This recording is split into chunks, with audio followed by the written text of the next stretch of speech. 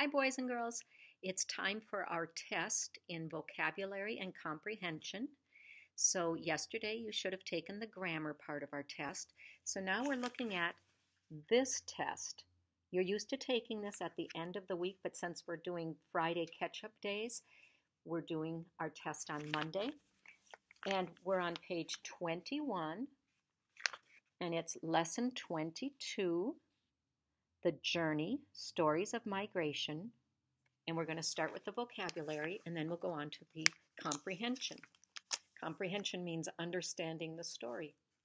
So number 1 asks, what does the word migrate mean in the sentence below? The geese migrate when they fly south for the winter. Migrate. Learn to find their way, chatter to each other, move to a new place, or stop often to swim. Number 2, solid.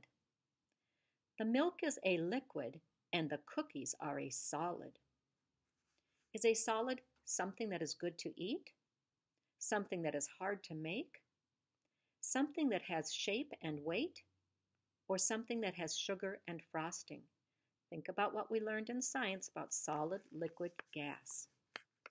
Number 3, chilly. Suki put on a sweater because she felt chilly. Did she feel afraid, cold, generous, or lonely? Why would you put on a sweater? Number 4, landscape. Garner drew a picture of the hilly landscape. Did he draw a picture of a curtain, a scene, a sleigh, like Santa, or vacation? Go to page 22. Accident. Johnny drives carefully and has never had a car accident. He's never had a car bucket, coconut, hammer, or wreck. Number 6, automatic. An automatic car wash opened on the corner. If it's automatic, is it self-powered, hand-powered, wind-powered, or human-powered? Number 7, what does the word autograph mean? Lacey waited in line for the singer to autograph a picture. Was she waiting for her to paint, sell, sign, or take a picture? Number 8, telescope. Rick studied the moon through his telescope. Now, a device is like a tool. So is a telescope a device for looking at small things? Is it a device for looking at shiny things? Is it a device for looking at moving things? Or is it a device for looking at things far away? Last page. Magnify. We used a hand lens to magnify the grains of sand so we could see them better. Does magnify mean to separate something? To put something together? To make something look larger? Or to make something look smaller? Magnify. Number 10, maximum. The bridge had a maximum weight of 4 tons. Is the maximum the lowest, the greatest, the weakest, or the strongest? Now as we turn, we get to our comprehension section. And this goes with the story. If you need to, you can look back in your book. This is how you understand what you've read. Number 1, I'm going to read the sentence from the article. There are few migrations as dramatic and frightening as when the desert locusts are moving across Africa. What does the author mean by the word dramatic? There are few migrations as dramatic as when the locusts move across. Does dramatic mean easy, entertaining, exciting, or exhausting? Number 2, how does a locust look different from a grasshopper? A locust turns black. A locust turns green. A locust turns dark yellow or red. A locust turns bright orange or pink. Number 3, read the sentence from the article. And in the sudden darkness there is a terrible, thunderous noise. Why did the author use the word thunderous in the sentence? In the darkness, a terrible, thunderous noise. Does thunderous show how soft the noise was? Is it to show how loud the noise was? Is it to show how scary the noise was? Or is it to show how scratchy the noise was? Number 4, here's another sentence.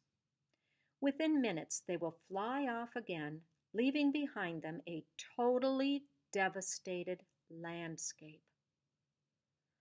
What does the author mean by the word devastated in the sentence above? It doesn't sound good. Within minutes, they will fly off again, leaving behind them a totally devastated landscape. Is it beautiful? Different? Interesting? Or ruined? Next page. How does the landscape look different after the locusts have flown through? All of the lakes have dried up. All of the plants have been eaten. All of the grasshoppers have laid eggs. All of the locusts have blocked out the sun. How does the landscape look? Number 6. How are today's locust swarms different from those in ancient times? So to swarm means they all get together and move at once. How are they different from long, long ago? Today's swarms fly lower. Today's swarms are larger. Today's swarms are smaller. Or today's swarms eat more plants. Number 7. How is the migration of the gray whale different from the migration of other mammals? So think about other mammals and what makes the gray whales different from theirs. Gray whales change color before migration. Gray whales go farther than other mammals. Gray whales do not go as far as other mammals, or gray whales do not change colors before migration. Which one of those would be correct? Number 8. The whales eat and eat and eat, straining the tiny food through strips of baleen in their mouths. Remember, these whales do not have teeth. They have something called baleen. And when they strain the tiny food, what does the author mean by the word straining? Is it to swallow? To push violently? To stretch beyond the limit? Or to remove by passing through? The last page, number 9. How are the Arctic waters different from the waters along California and Mexico? The Arctic waters have less food. The Arctic waters are much colder. The Arctic waters are much dirtier. The Arctic waters have more people fishing there. Think about what you read. Number 10. How are gray whales and locusts different? Well, they're different in lots of ways. Let's read the choices. Gray whales are fish and locusts are insects. Gray whales migrate, but locusts stay in one place. Gray whales live in the sea, but locusts live in the desert. Gray whales lay eggs, but locusts give live birth to young. Choose carefully. Be sure to take a picture of your test and send it to me when you're finished.